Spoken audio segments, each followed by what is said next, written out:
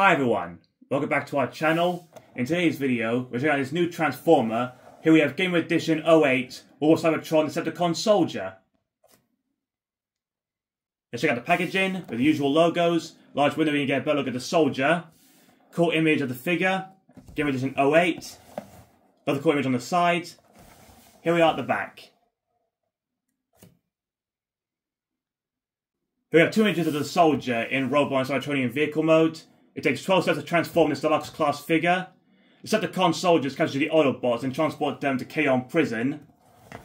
Here's an image on the side. He's the deluxe class Transformer. Now let's crack on and check out the figure. Here's everything unpacked. Here's the detailed backdrop, which is Zeta Prime. Here's the Soldier. Now let's get him onto packaging.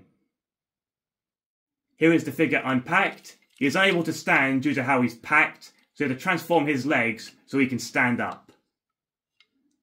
After transforming his legs, he is now able to stand up. Here he is on the detailed backdrop with his one accessory. The figure has this really nice looking deco, mainly grey with these cool looking green sections, purple Decepticon logo, and orange faceplate. I'll show you the articulation. Head can move up and down like this, and left or right. There's articulation in the arms, but they're restricted at the shoulders. They can move up like this, bend at the elbows, and hands can move all the way around. And there's some articulation in the waist. Moving down to the legs, they can move forward and backwards. Like the shoulders, they only move out so far, and they bend at the knees. And then articulation in the feet.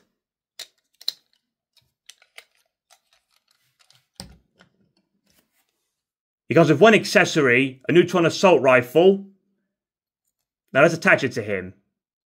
To attach his weapon, you have to remove his arm, and it fits like this. Now let's look on the figure. He looks really cool. I love his green highlights. Here's a side view of him. Here's the back. Here's a small Decepticon logo. And here's the other side. For comparison, here is next to a previous Studio Series Gamer Edition release, and it's Barricade. This Gamer Edition Soldier is a heavy retool of Gamer Edition Barricade. Almost every part of the previous figure has been replaced. They come with identical neutron assault rifles. With the Soldier, they've updated his feet, so they're a lot smaller compared to Barricade. With this latest Game Edition release, this is the 4th Game Edition Decepticon. Here he is alongside Megatron and Starscream. With these figures side by side, they look pretty cool together. Now let's transform the Soldier into a Cybertronian vehicle mode. After 12 steps, here's the Soldier transformed in a Cybertronian vehicle mode. First impression, the vehicle looks pretty slick, and I love the green paint scheme. Here you can get a better look at the green paint scheme. There's purple highlights on the wheels, just here, and headlights.